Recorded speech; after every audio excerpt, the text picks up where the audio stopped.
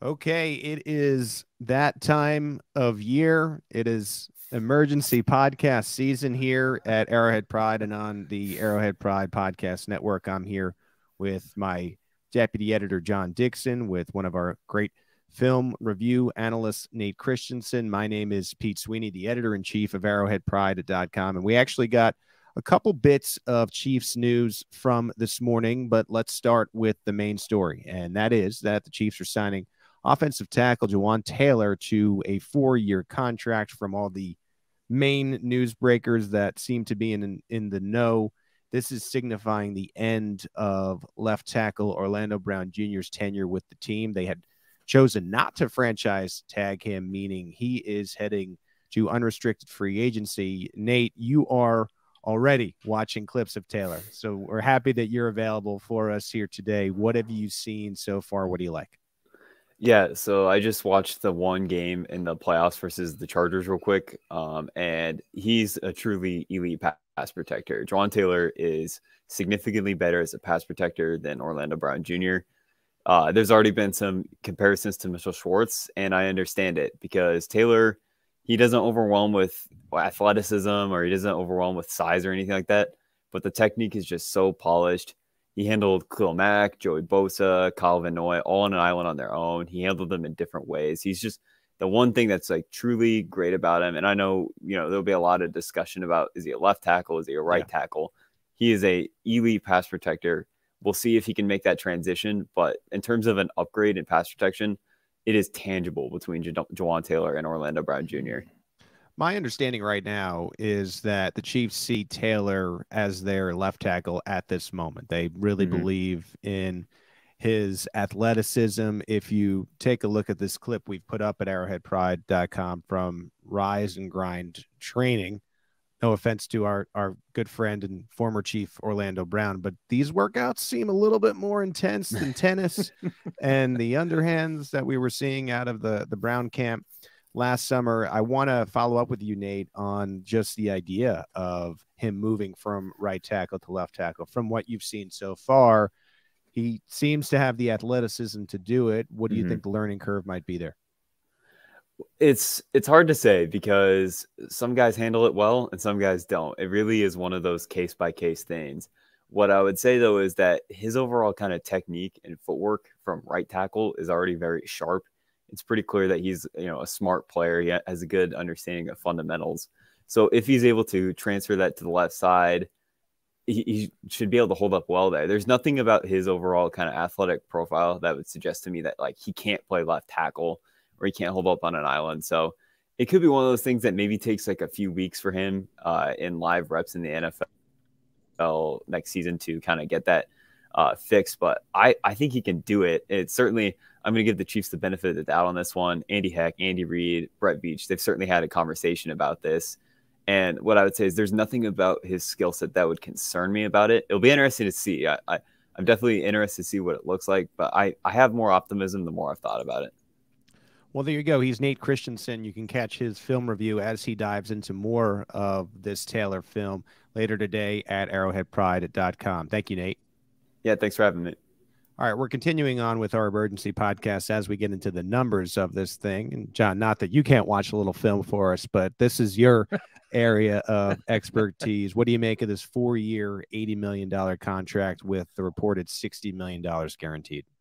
Well, this could be structured a lot of different ways. I could spend a lot of time playing around with numbers, but in all probability, before the day's out, we'll have what the actual numbers are. Yeah.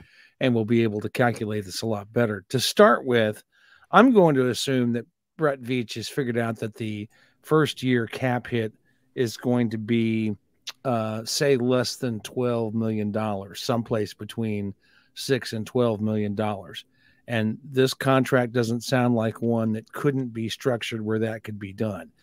For now, I'm just going to say that it's probably going to be around an $8 or $9 million cap hit, which gives the Chiefs still some cap space.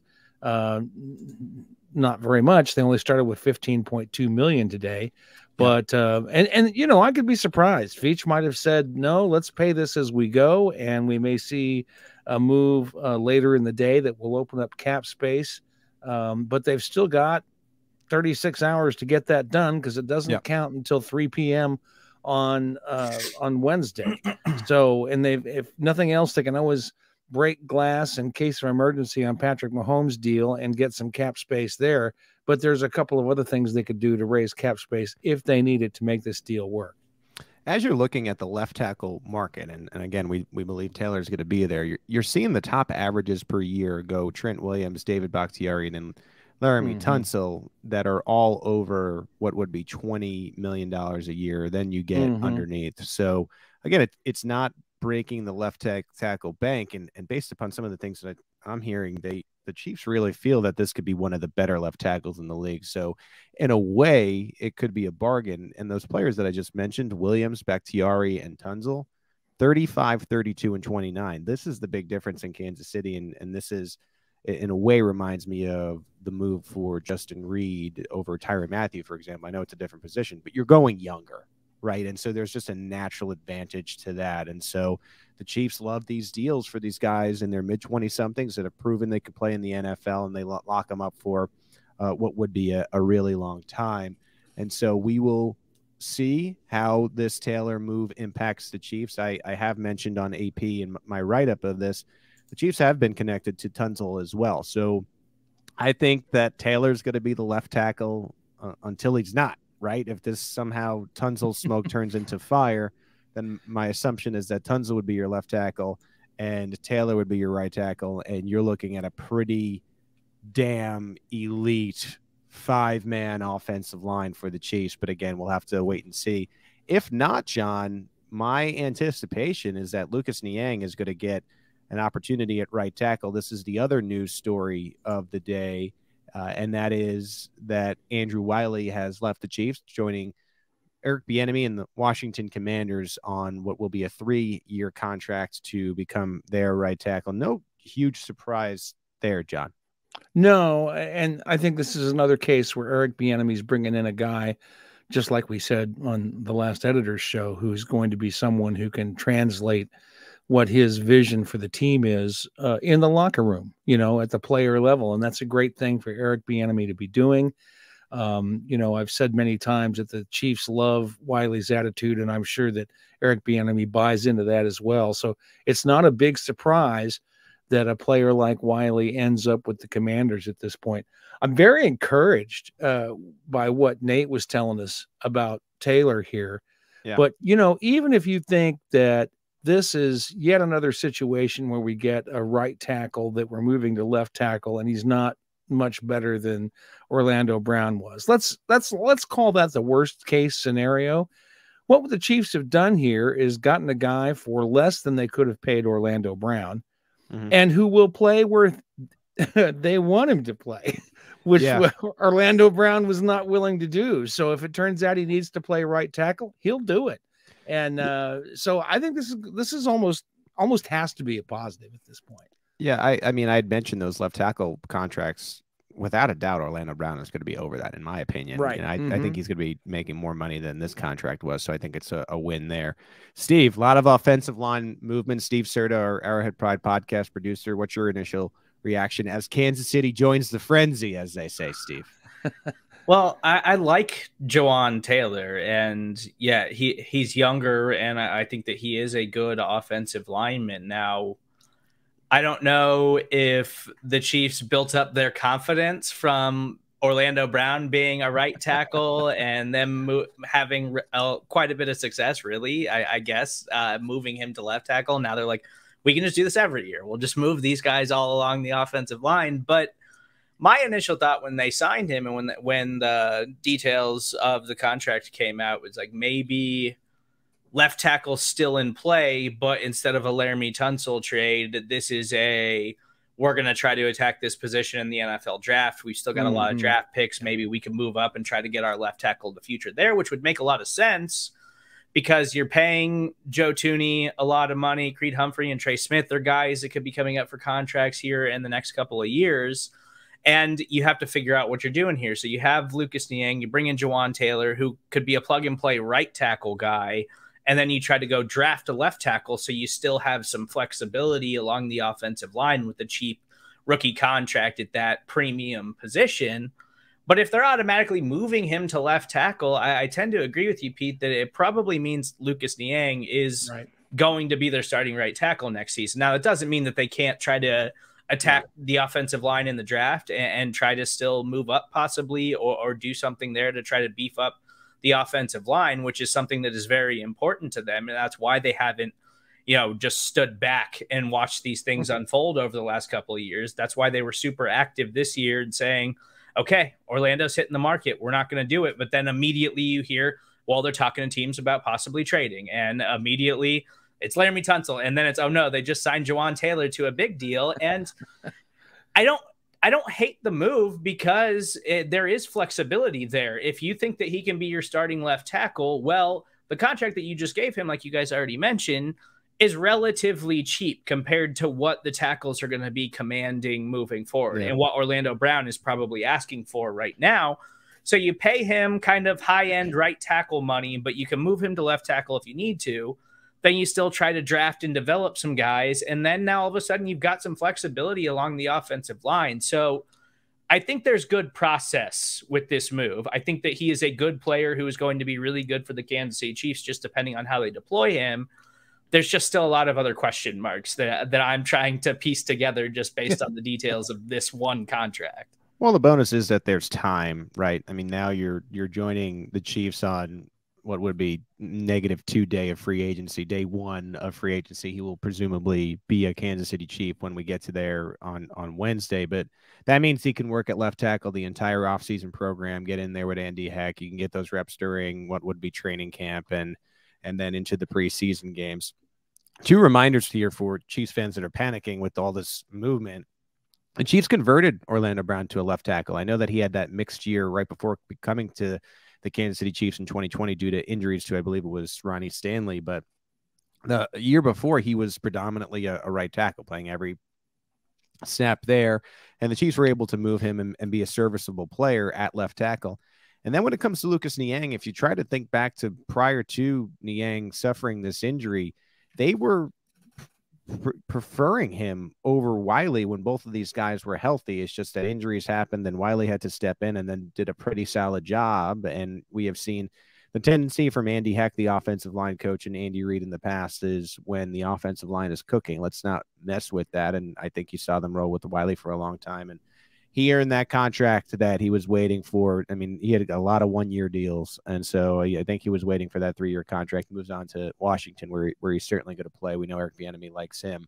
And so I think this is just a very fluid situation. I think today, right, if the Chiefs set the line up and play week 1 tomorrow, thankfully they don't, I think for sure Taylor would be the left tackle, but this is a long process. We'll see how the draft goes, as Steve mentioned, and we will see, when it comes to other players that could join Kansas City one way or another. The other thing I want to talk about from today, big AFC West news. You have Patrick Mahomes, you have Justin Herbert, you have Russell Wilson, and Jimmy Garoppolo joins the division to try to unseat what will be Patrick Mahomes and the Chiefs, who have won the 6 straight AFC titles, AFC West titles. Jimmy G joining the Raiders. John, what was your initial reaction to that? Well, I can't say that I'm surprised. The Raiders tried to do this by spending money last year, and it didn't work out for them. Maybe this time they'll do a little better. After all, Jimmy Garoppolo took the 49ers to the Super Bowl to play the Chiefs after the 2019 season. He's certainly capable, has the experience of playing at a championship level.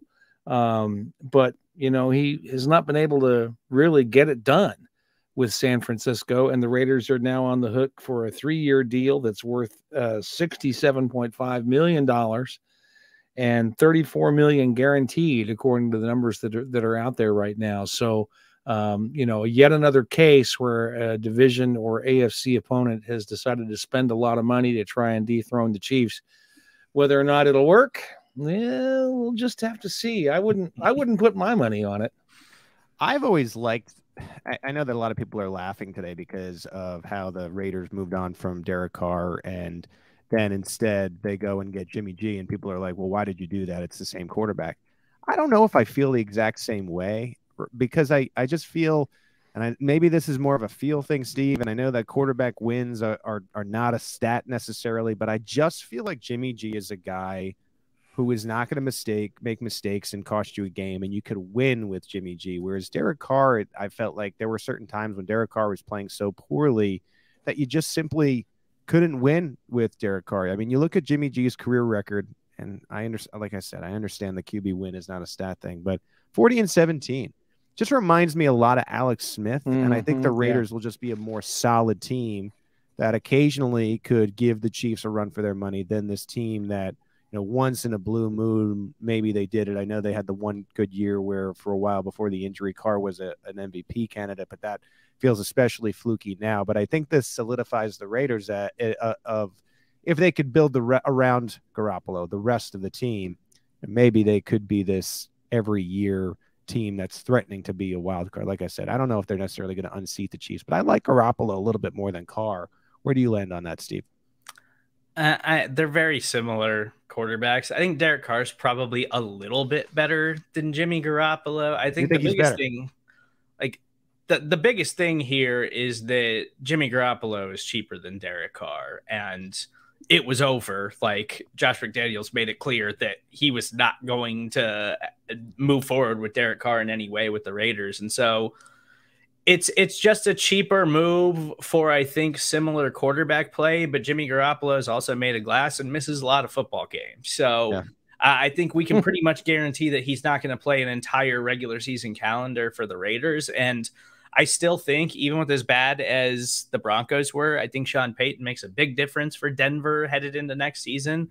So the Raiders are still the worst team in the division with Jimmy Garoppolo or with Derek Carr. It doesn't really matter who they have under center this upcoming year. What is ironic about what you're saying is also in this frenzy, and this is a little bit less frenzier than the other frenzied moves, is that Jarrett Stidham became the Broncos backup today.